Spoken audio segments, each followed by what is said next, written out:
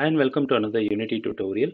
Today we're going to see how to customize the splash screen in Unity's free version.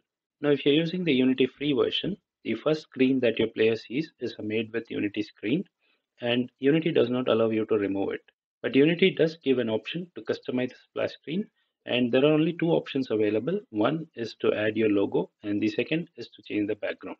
Now to change the background and add your logo, just go to Edit, Project Settings and select Player here and you'll have a splash image tab. There is an option to preview the splash screen. So let's just take the project setting and dock it near the inspector.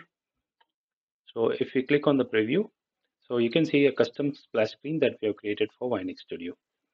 Now to add your logo, you can go to the logos part here and click on the plus sign and just drag and drop your logo. So you can add multiple logos here. So it will just keep showing one after the other. The next option that we have is the background image. So you can give two background image, one for the landscape orientation and the other for portrait orientation. You also have an option to blur the background image. So if you want to just have a picture and blur it off, then you can do that. And the made with Unity logo, you can also customize that.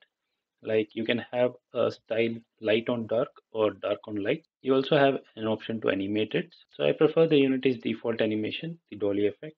And after setting all this, you can just click on the preview button and Unity will just preview it for you. So hope you like the simple trick. See you in the next tutorial.